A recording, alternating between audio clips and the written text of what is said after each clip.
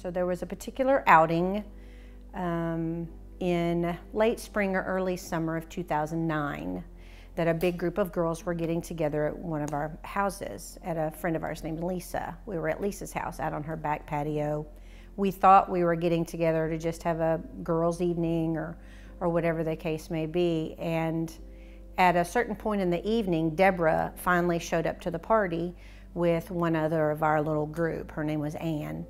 And Deborah and Ann were kind of late to the gathering compared to the rest of us. And it was at that time that Deborah told us that she had recently had some testing done and had gone to see a doctor, and that she had just been diagnosed with stage 2 breast cancer.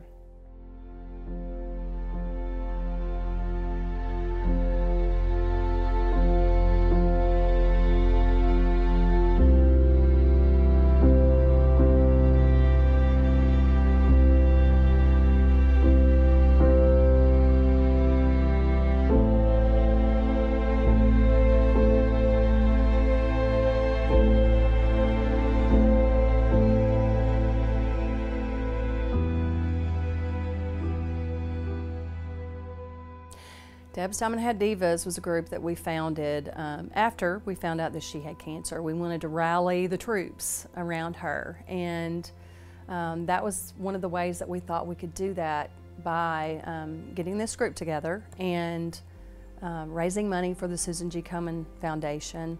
And we did that for Deborah and others that we knew that were fighting cancer, and to honor those that lost the battle to cancer. The biggest impact that she had is the way that she carried herself through that whole, 2 to 3 years of illness.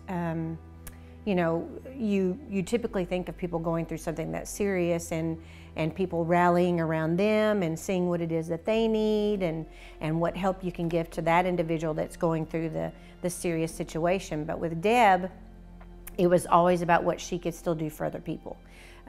She was always still worried about what everybody else had going on with their situation. She always had a smile on her face.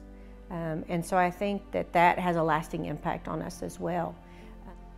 She was just always happy. Even the things that she went through during those 2.5 years, and even in the very end, she was always smiling.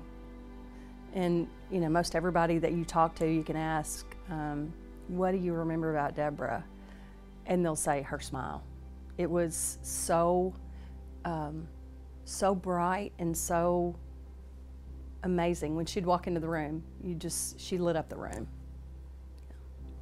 I think her biggest impact in the way that she still affects all of us is like I mentioned before. We all have struggles and we all face difficult times, and I think we all try and find ways to remind ourselves to try and handle adverse situations the way that Deb did, with a smile on your face and a level of grace that was just amazing.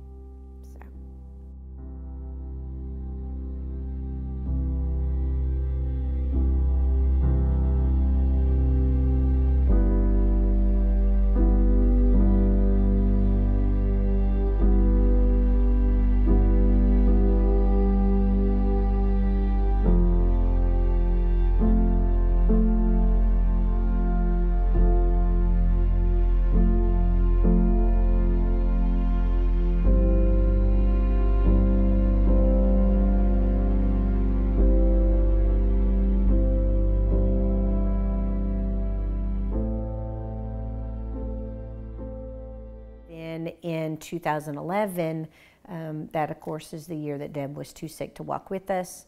And so we had made it a personal goal to beat the year before's total. So we had set a goal of $10,000. And Deb said, I expect you guys to hit that. And so we went and raised funds again, did the walk without Deb that year. She was still alive when we had the walk. We were interviewed on Channel 7 that year. Just different things. And so we got a chance to talk to Deborah, through the TV, so to speak, because she was watching on the TV that morning. And we told her that we were there and that we loved her and supported her. And then that's when we announced that we had hit the $10,000 and that we had made our goal. And she actually passed away a couple of weeks, like 2 weeks after the Race for the Cure that year. So she was 39 years old when she was diagnosed. that year that we had that get together in 2009, and we first found out. She turned 40, shortly after that, and then she was gone by 42. And she died on November 2nd, 2011.